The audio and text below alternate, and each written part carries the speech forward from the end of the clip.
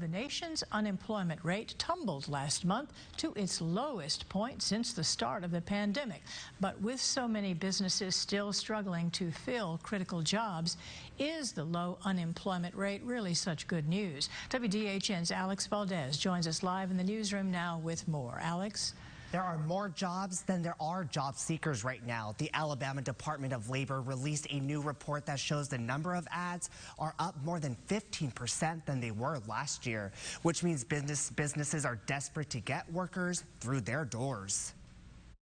With over 2,000 jobs available in Houston County alone and about 1,199 individuals collecting unemployment, there aren't enough workers to fill these roles. It's so crucial right now. If anyone has the opportunity to be able to get a job, they need to do it now. The 5 occupations that need to hire the most workers continue to be in the medical field, retail, customer service, sales reps, and truck drivers. In October, there were close to 15,000 ads in Alabama for those occupations alone, which is a stressful situation because not too long ago, the tables were turned. It was where we had more people who were looking for work than there were jobs available, and that was very heartbreaking as well because, you know, you wanted to help each and every one of them find that successful career, and now we're on the opposite end. Right now, it's a job seekers market, which is why Carr encourages those who are looking to get back or start in the workforce to get out there. She says companies now more than ever are willing to train, hire, and place workers in the field they desire. Experts expect it will be like this until the beginning of next year. We are seeing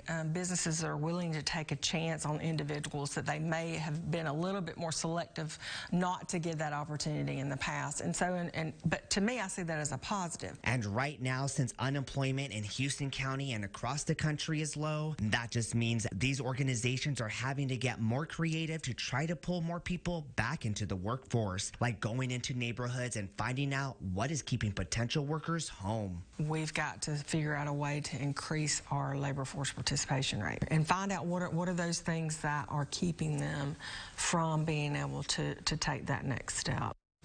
With more jobs than there are job seekers, Carr tells me organizations like her own have been working hard to fill these critical roles, but she believes it's going to take a lot more time and effort to bring people back into the workforce. Amanda?